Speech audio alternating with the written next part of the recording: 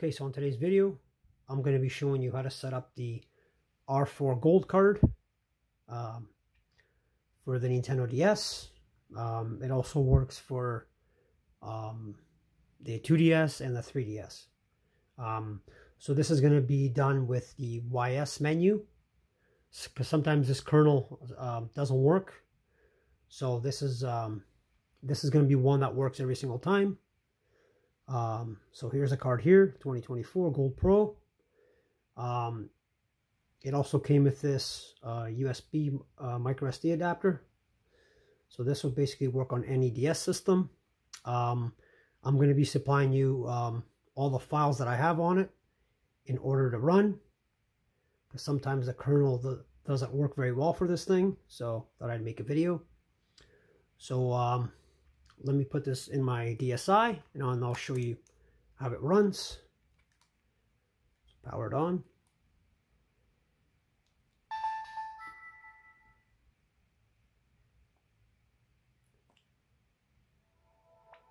So there you go. It's going to be called Bomberman Land Nintendo, like a game. So all you got to do is start it. Is either click it or press A. It should load right into it. This is a good sign. So this won't be the theme that you're going to get, but this is the theme that I made. All I did was convert the images. So I made like a Zelda theme. You won't be getting all these folders, but you'll be getting all the necessary folders. So I'll basically show you. So you just create a games folder and a ROMs folder, or you can just create it on the directory itself. You can also create a folder for the emulators. So you can have a whole bunch of emulators, as you can see. I just have like 7 or 8. And then all the ROMs, you can have them in here, or you can just create a ROMs folder. So for the DS games, you just press A on the games or wherever you have them. And then here's the games. I got Mario Kart DS, and then New Super Mario Bros. This also has cheats, and you can save the game. So we'll just load up Mario Kart quickly, show you a little bit of gameplay, and then we'll get on the computer and I'll show you all the files and what to transfer over to your SD card. So press A. It usually doesn't take too long when you load the game. So there you go, load it up pretty quick. It loads a little bit faster once you already load the game.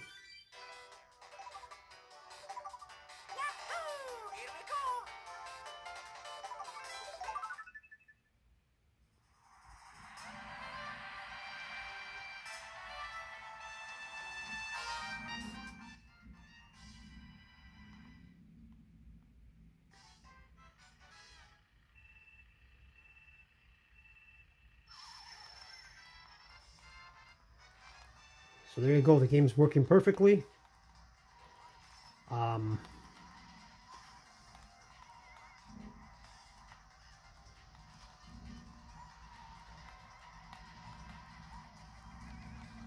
can load on the card as many games as it fits. So there you go.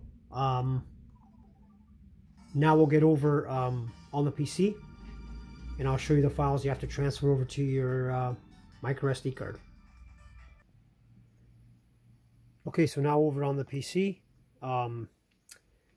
this is the download folder I'm going to be leaving in the description. It'll be called YS Menu Firmware, and then this is all the files.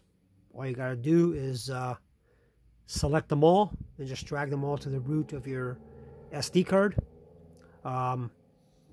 Then you should make a games folder for all your DS ROMs. So we'll just name it DS ROMs or whatever you want to name it. Then you can create another folder called Emulators. And you can put all your emulators in there so it stays nice and organized. So as of right now, this works perfectly. So like I said, I thought I'd make a video if anybody's having trouble with the are for a gold card. This will work 100%. So I hope this helps somebody out. I hope you enjoy the video. Please like, comment, and subscribe. And on to the next one.